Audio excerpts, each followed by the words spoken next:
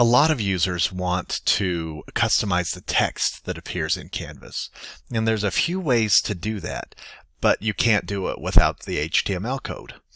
So I'm going to show you how to go into the HTML code and edit that. So we're going to switch over here. I have some words and other kinds of words. We're going to switch to the HTML editor.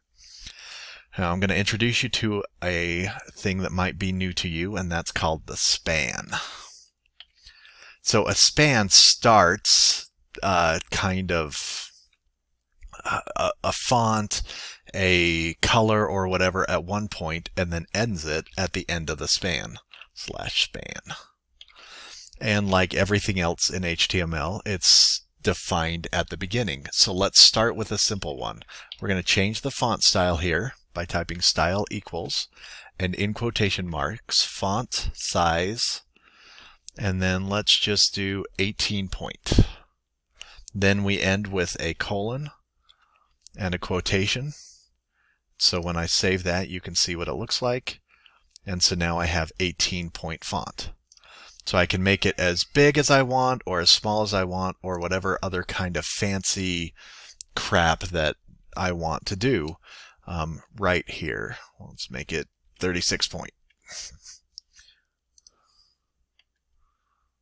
Oh, wow, that's big. Okay, so that's the beginning. You can do that. You can also use the span. Let's change the color here. By the way, one good thing to do is when you start with span, end with span. Then you can go back and add your style after this first one. The reason you do that is just so you don't forget this end code. If you think you've typed something and it just doesn't show up, 9 times out of 10 you've forgotten the end code. So a lot of professional coders will go in and do the beginning and the end just so they know. This time let's change the color. Color. And then this uses the color codes that we have. Okay, an easy way to find the color codes is to go to color.adobe.com. Now these mean fancy things that you may or may not know what they mean. Personally, I don't, but I do know that I can grab this and move it over here, and I can find the color that I want. Once I find the color I want, I highlight its code, copy, I could paste it right there. Again, I have to end it with the colon to say that I'm done, and then the ending quotation mark. And you see I've got that color there. I could use any of these colors on here. I want this to be green now. Man, that is a bright green. One note on color, having a color that doesn't contrast very well with the background makes it almost impossible to read for a student or an adult who has any kind of visual issue. So you definitely wouldn't want to do lime green on a white background. It makes it impossible. But there's other times that you might want lime green, or now you know how to change it to any color that you want. Okay, we're going to edit in again. Going to do another span. This time, let's do a font. So again, we're going to open the span. We're going to end the span.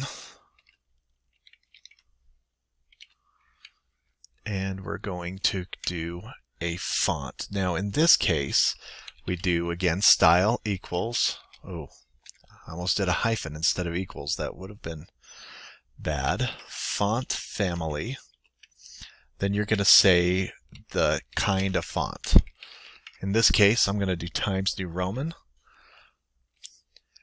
Now see this little apostrophe at the beginning and the end? That's going to identify the font. And most of the fonts that you know are options. But not that one.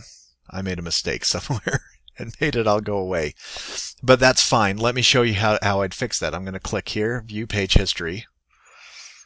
And I'm going to go back to look. I like that one before I screwed it up. I'm going to restore this version, and now it's it's totally fine. So I'll X out of the history, and now I'm back to the page as I want it. Okay, I paused it and I found my mistake. So I had started the font family with the quotation marks. I'd done this in the, shoot, I can't even think what they're called, half quotation marks, but I'd forgotten this one at the end. You have to do it. I could also, I know Verdana works. I have no clue how to pronounce that. Comic Sans, which you should never use unless you teach elementary school, also works. In fact, anyone, if you want to just do a web search for HTML fonts, any of the HTML fonts ought to work. There's lots of them. I'd stick to a list like this one, the 20 best HTML fonts, or Websafe fonts. And then you can go in and use a lot of different ones. Palatino Linotype, that's a nice one. I can make it look nice.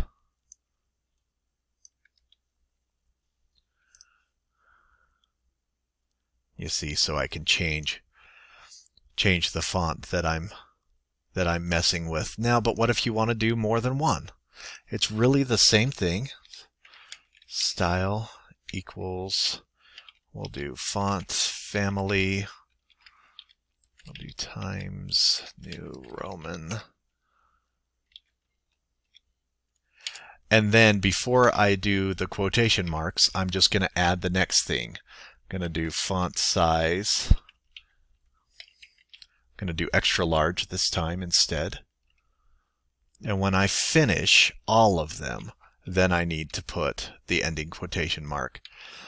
I also need to remember to put the semicolon at the end of each piece. So when I save that, you see it's made it extra large, and it's also changed the font family. So that's how you customize your fonts.